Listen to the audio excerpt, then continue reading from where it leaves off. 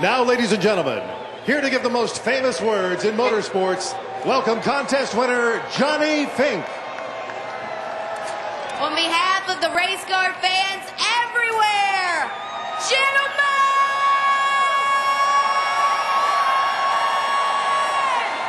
start your engine! Okay, Jets, crank them up. Fired up. Fired up. Fired up. Yeah, 10-4. I'll let you know what's going on back there, and like I said, if I talk too much, just let me know. We'll take care of you here, man. Hey, everybody have a great night here. Be careful. Have fun. We'll have a good night. 12 drivers trying to go for a championship. 7 former NASCAR Nextel Cup champions in the field. 12 drivers in the field who have won here at Lowe's Motor Speedway. None more, though, than Jimmie Johnson on the outside of the front row. Ryan Newman hasn't won in 75 races. Right behind him, the King Richard Petty's car with Bobby Labonte aboard. He hasn't won in 138 starts. Here they come, 2 by 2. Fans on their feet. Sit back and enjoy, folks. NASCAR Nextel Cup racing at Lowe's Motor Speedway underway.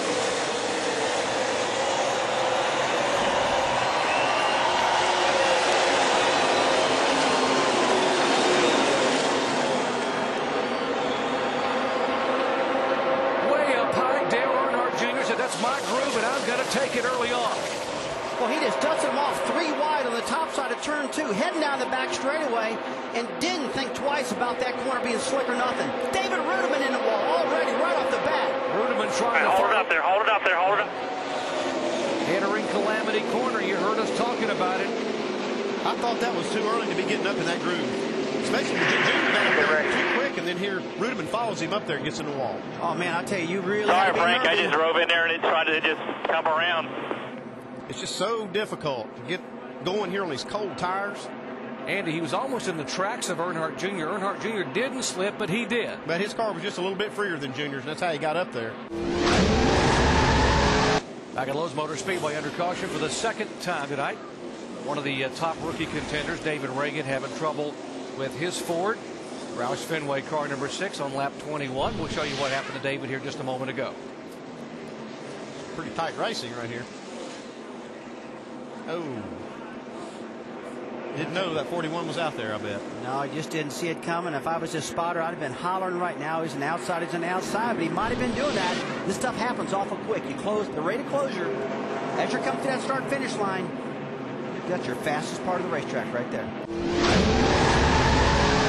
Just radioing in, they think they have a right side flat. He came in on that pit stop and took right sides. They think it's going down, and the crew chief, Todd Berry, are telling him, hang in there, we're going to get a caution, hang in, and you see him dropping back one position at a time. They've had this happen to him already in the chase. You heard Jamie talking about Kevin Harvick, the troubles he's had. He is on pit road now, slowing down and headed to his pits. Jamie. And indeed, he is coming in. He's in now for right sides only. It was a flat, he said. He felt it. They went through this at Loudon. They had not 1 but 2 flats. They said back in the chase. Right sides are on. He's down and away. We got Harvick in the pits again here. Must not have got the right tire that was flat, and we may have another problem. Yeah, this team just got lapped again. They're 2 laps down right now, and they've been way off the pace. Jamie? Well, Kevin Harvick made the call. He said the car's just not feeling right. They think it's the left sides now. So he told his crew, I'm coming in. We need to get these tires off. We need to get new right sides and new left sides. Little drama on Matt Kenseth's radio just in the last minute and a half or so. He came on the radio, said, we're blowing up, guys. Robbie Roger, the crew chief, answered, you're kidding me. Then they told Matt to switch batteries. He flipped the switches inside the cockpit, came back on the radio, said, this battery's good. Apparently they have an alternator problem. We'll follow up. Kenseth running 5th now. Well, Matt Kenseth came on the radio to his crew chief, Robbie Reiser, during the caution. They had a discussion about what to do about the problem. We'll let you listen in. We can take a little wedge out, put a little, half a turn in the right rear or something. Might be one thing that might blowing up here, you guys. You got to be kidding me here. Hold on. Stay low. I don't think we'll make the whole race, Robbie. I don't know if I can make the whole race without brake blowers either, to tell you the truth. I'll try, but it's going to be hard. Right now, we'll just see what we got here. We're going to have to change the battery. Just I'll have to get that all prepared and ready to go here. So you see Robbie Reiser down top of the pit box, making the plan with his crew about what they'll do if they have to change the battery. Further conversation with Matt and the team. Matt was told from the moment he switched to the backup battery, he's good at race voltage for 170 minutes. Now that's a little shy of 3 hours. So what they're going to do is try and keep the electric fans to the brakes off as much as possible. Every now and then, Matt's going to switch back to the old battery that was run down when the alternator first failed to try and get some life out of that. And they're going to see how long they can nurse this to keep from giving up all their track position by having to come in and make a lengthy battery change. Right behind him, the 24 car. Whoa! Little contact from Gordon in the back of the 8 car. Sort of moves him up out of the groove, and Gordon goes right on by. It looked like he was going to try that bottom lane right as Dave finished up with that. And then when he did that, his car didn't get through the corner very well, and the 24 got into it. And they're future teammates. Right? Well, the thing I'm thinking about right now, his father, Dale Earnhardt Sr., told Dale Jr., don't take any crap from anybody. I bet that 8 car catches that 24 and pays it back. Here's what happened a moment ago. Watch the 8 pull down in the bottom groove. That 8's not doing anything wrong. That 24 just didn't get out of the throttle, gave him a whack in the back of that car. That 24 knows I can run him back down after about 30 laps. Tell him I ain't going to forget that shit.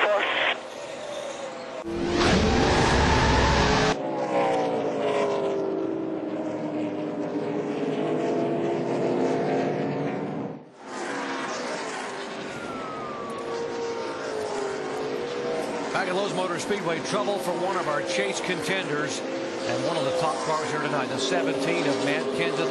Hard contact into the wall. Alan, what happened? Matt had come on the radio since the restart, Doc, and talked about being way out of control with the back end of the car. He's talked about possibly having a problem.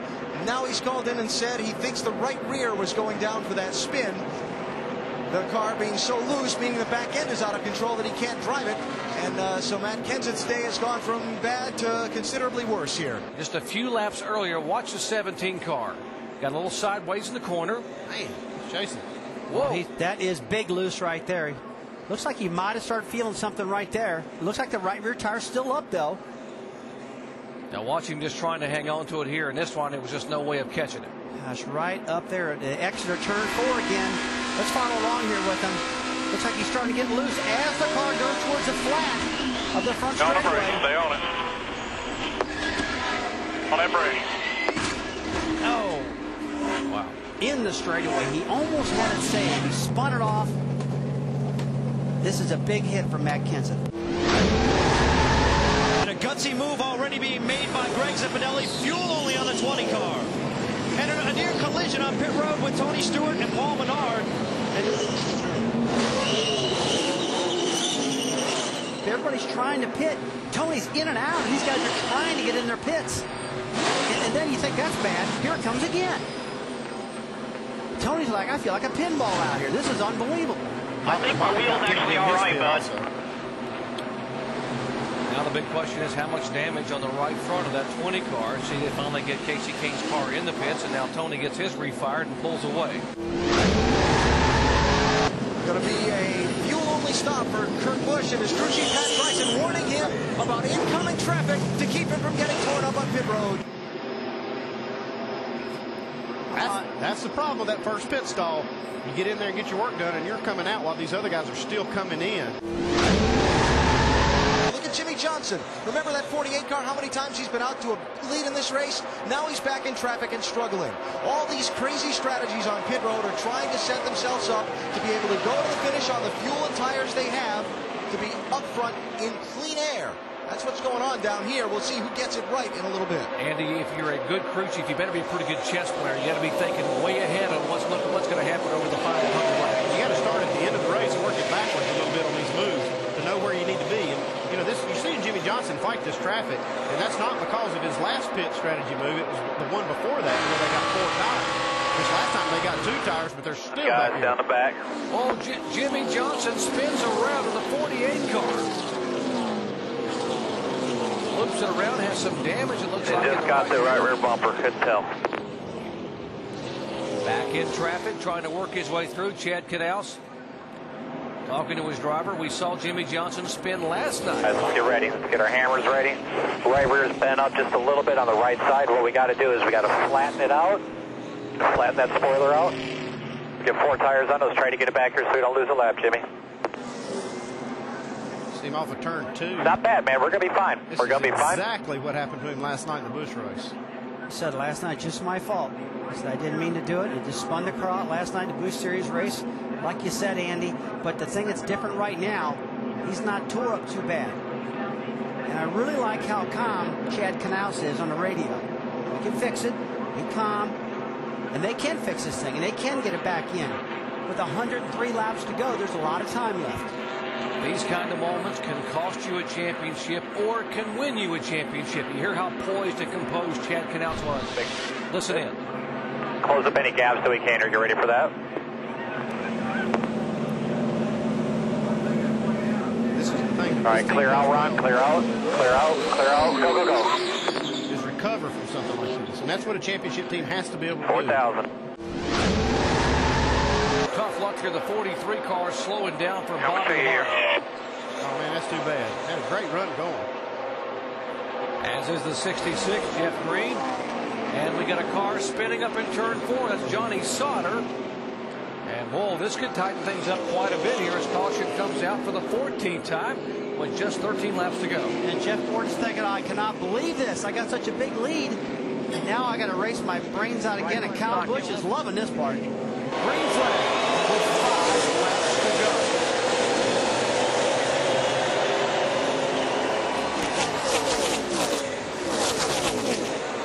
Here they come. 5 car underneath the 24. 24 car must be sputtering. And take a look at Ryan Newman. He just checked out. The 5 cars under the 24. They both got slowed down. And Ryan Newman said, adios, I am out of here. Well, Newman up the wall. In the wall. The 12 car up across the racetrack. And tags the wall with 3 laps to go.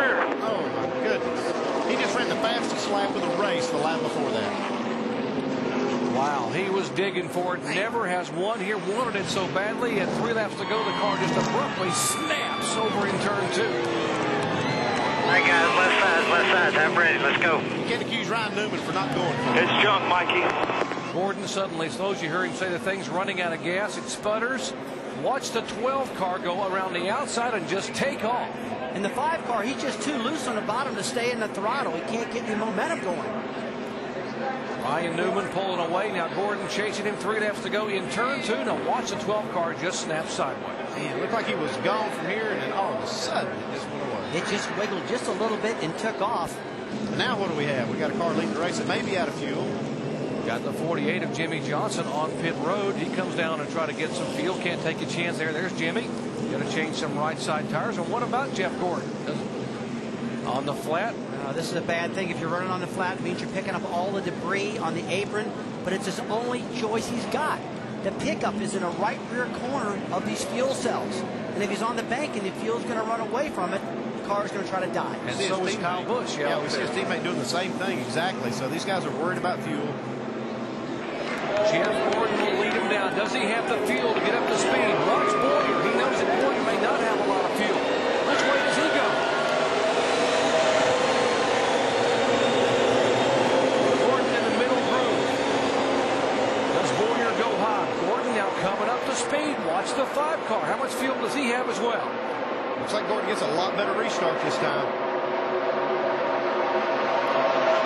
Even he doesn't know how much fuel is in the tank. Is it going to sputter? Here comes the 31 car. Burton, who won it last night in the Busch competition from the back of the pack. Can he make it on field? Jeff Gordon's got a good White hand on flag. the car. White flag for Jeff Gordon. 1 lap to go. Does he have enough? Unbelievable. The 07 car is trying to run him down, but doesn't look like Gordon's going to have a problem. His car's stuck good. He's got a half a lap to go. It's been since 1999 that Jeff Gordon has been able to come home and win at this racetrack. He has not finished a race in 3 years, but folks, tonight, Jeff Gordon wins again at Lowe's Motor Speedway. Oh, he's got a horseshoe up their butt, but keep it up there. Great job, guys. Woo, that's awesome. Charlotte. Tried at the end there, had a run going. Yeah, he spun the tires, and I kind of backpedaled a little bit and got a good run on him, and I just I didn't pull it down quick enough. He slipped, and I was getting on him too fast and got into the back of him instead of going underneath of him. But, nonetheless, this isn't my best racetrack, and Gil and all the guys, they brought me a good hot rod. We went and tested this car. I got a lot of confidence in it, and got a lot of confidence in these guys. And we ain't out of it. We're going to keep going. We're going to get Jack Daniels championship. Jeff Gordon, the long dry spell, just finishing a race here, not since October of 2003, but that's all over.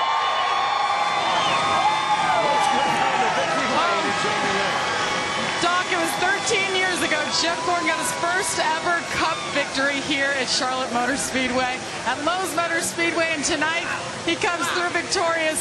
Jeff, what were those final moments of that race? His beautiful wife Ingrid here. What were those closing moments like for you? Well, I can't tell you how many times we tried to give this one away. Oh, man, I don't know where to start. Just an incredible day for the DuPont Chevrolet team, and I got to thank all these guys. I mean, they just never gave up, And Jamie Johnson, I'm not sure what happened to him. He had us all covered, and when I saw they had problems, I thought that was an opportunity for us. We had an awesome race car. The best the car was all night was, there towards the end. It was just on rails, so... I just kept saying, no caution, please, no caution, no caution. And I saw oil coming on my windshield. I saw the 66 was leaking it. Everybody's going everywhere. I knew the caution was going to come. And then the thing ran out of gas. I was having trouble with the pickup. It was on the banking, and all the fuel was running out of the pickup. And I wasn't smart enough to know to go around the apron the first time. And then even on that last one, on the restart, the tire spun so bad that Clint Boyer, he could have gone right by me, and he gave me a big shot in the rear bumper. And it kind of got me going again. So this is what we've been looking for, is getting us a win at Charlotte. What a great comeback. And I owe it all to those guys right there. Steve Rittard, all the guys on this team. Everybody at Hendrick Motorsports, engine department, Chastity, we're here at home. So we got to thank all those guys and all the people that work so hard right here locally. And NASCAR's backyard, Doc, he takes home the victory for the second week in a row.